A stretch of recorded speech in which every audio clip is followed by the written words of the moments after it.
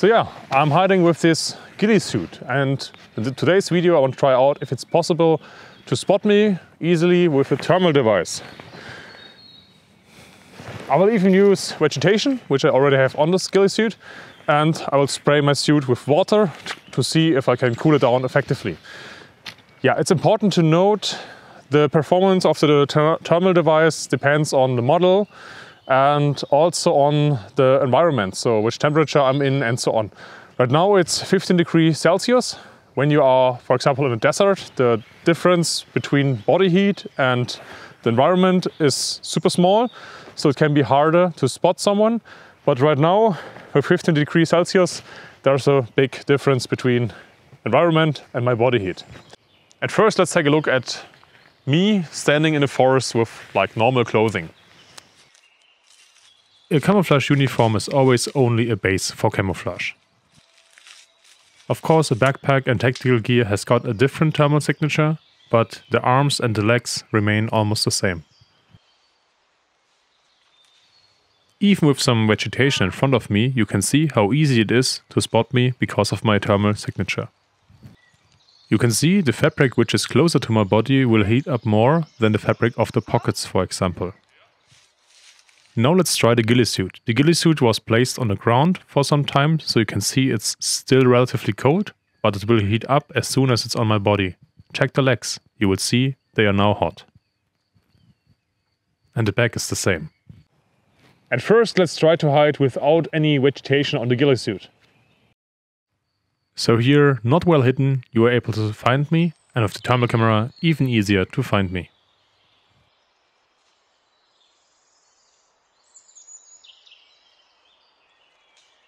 Now let's hide behind some bushes, but with a loophole, so I can see the camera. But with the thermal camera, it's also quite easy to find me. When we now take a look at the ghillie suit. So on the hood there's some material which is quite far away from my body. Also on my butt there is material hanging loose. But on the shoulders it's touching my body, and also on the legs it's really close to my body heat. And also if you look at my hands, they are super bright shining. You can avoid heating up by insulation, which will be annoying in summer. You can add some ventilation, or let's try to cool it down with water. So here we just spray some water on the ghillie suit.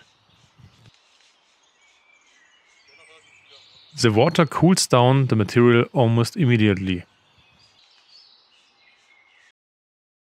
But of course you cannot always carry water around and cool down your ghillie suit from time to time. But yeah, let's try it out how it looks. On the top of my head I don't have that much loose hanging fabric, so yeah, my body heat heats up the water and the wet camouflage net on my head. But you can clearly see the wet material makes a pattern. So let's see how I can hide after just one spot.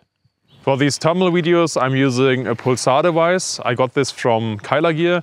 Make sure to check the description and visit their website. They sell these. The water clearly helps to change the signature, but overall it's still possible to see me, especially when I'm moving around. When I get closer to the ground and there's some more vegetation in front of me, it will be harder to spot me. So indeed, we have some camouflage. And camouflage is not invisibility. Yeah, and underneath the ghillie suit, I'm still hot. And here you can see how the material of the ghillie suit is completely heated up.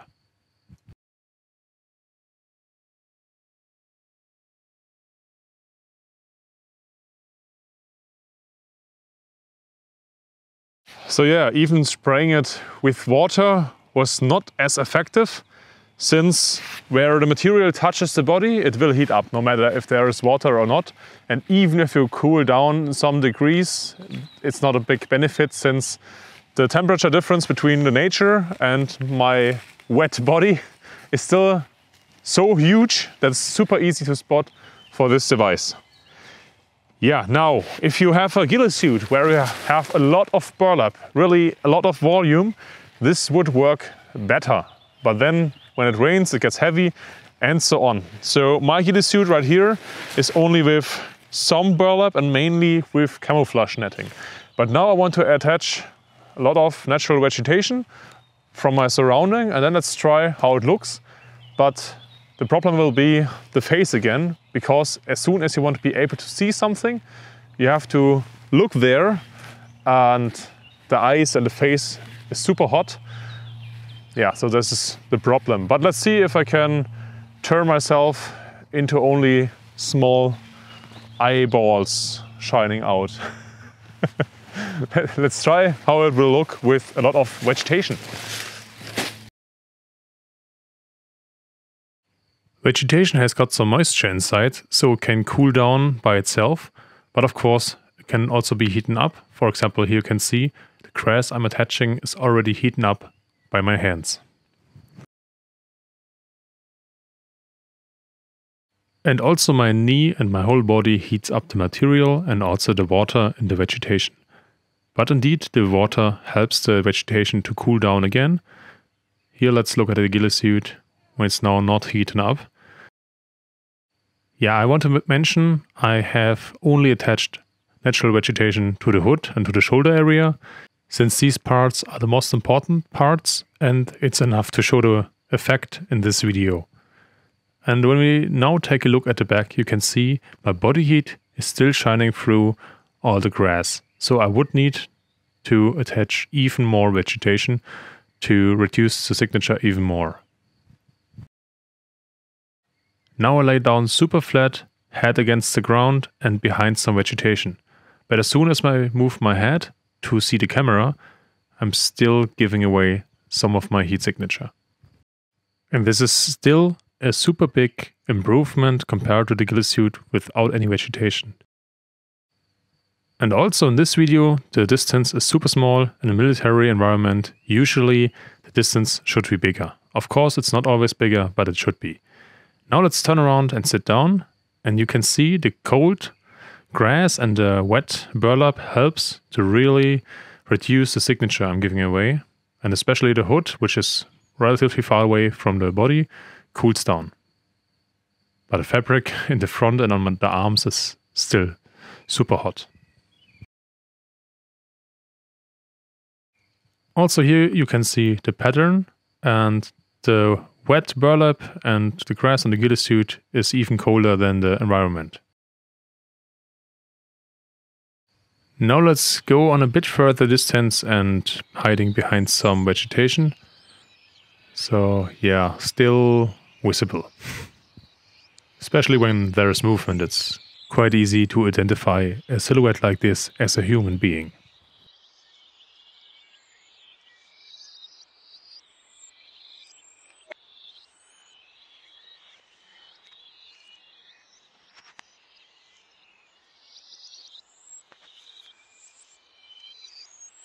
But now let's try the quick tip with the emergency blanket, and let's see how it looks in the thermal. Both sides of the emergency blanket can reflect the signature of the environment, so even the bright shining side can give camouflage in the thermal spectrum. So when you are in the forest, it can work quite well. When you have clear sky above you, it can be super black and super white and give away your position, but all in all it will hide your signature.